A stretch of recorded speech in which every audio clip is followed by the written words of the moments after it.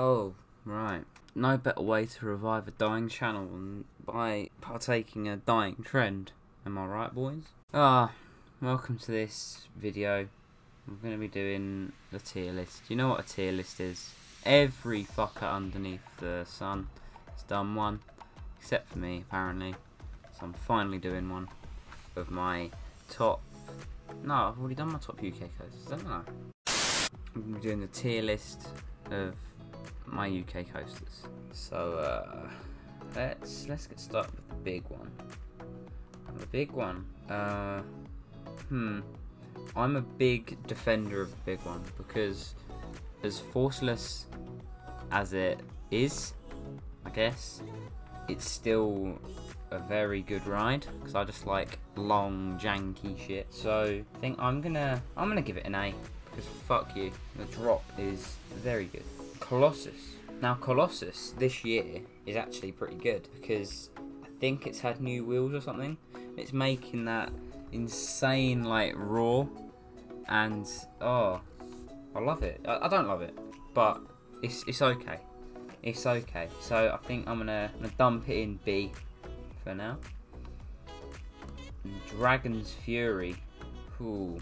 See, I wasn't gonna rank the smaller coasters, but as you see, I've got Vampire there as well. I wanted to sort of represent Chessington, so I've got Dragon's Fury here, but I haven't got Spinball. But I do prefer Spinball to Dragon's Fury, so I think because I'd put Spinball in B. That doesn't feel right. Right, I'm gonna put that in B because I don't know. Don't ask me. Galactica. See, this is another ride like Colossus that I feel like people shit on a bit too much, and I'm not going to give it an A because that's a bit too high.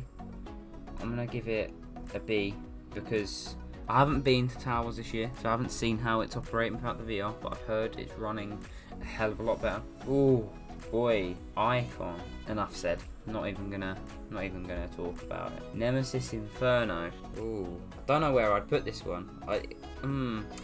See, it is a very good ride, but I don't know. I don't know where I put it. Fuck it. Fuck it. Put it there. Put it there. Confusion. It's not that bad, but oh, it's an SLC. Everyone knows what fucking SLCs are. Nemesis. Oh boy. Only joking. Only joking. It's an S tier ride. When it's running well, it's fucking mental. But when it's running slow, it's I think I'd say Inferno's better. Inferno's definitely more consistent.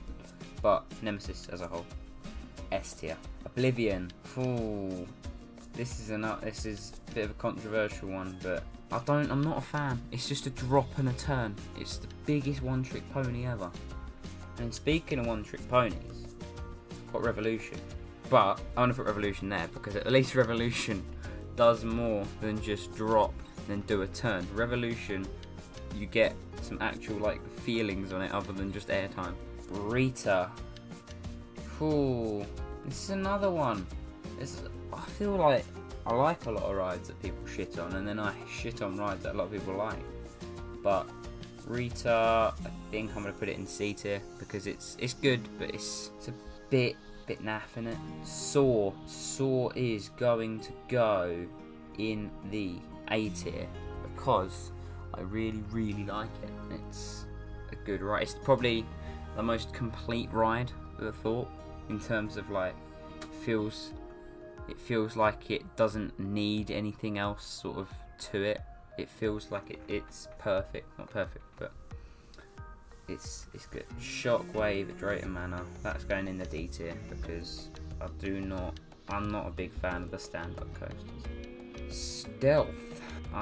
No. Stealth goes in the A tier. It's good, but it's not Icon or Nemesis, is it? Or Saw. It's nowhere near. Swarm.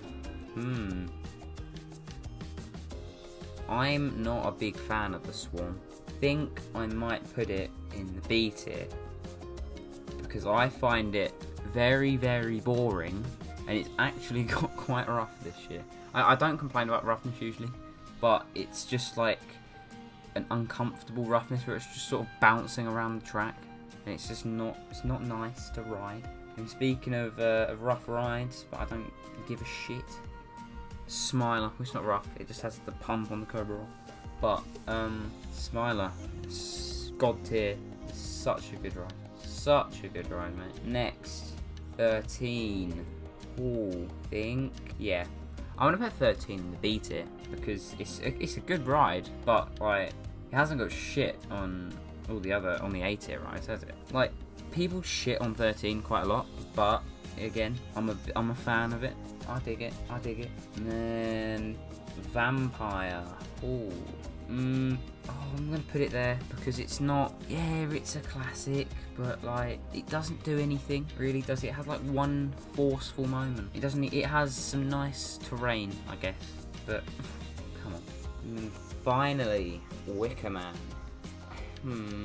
Yeah, I'm gonna put Wicker Man in the S tier because it's such a complete package. It's got the theming. It's got a nice story.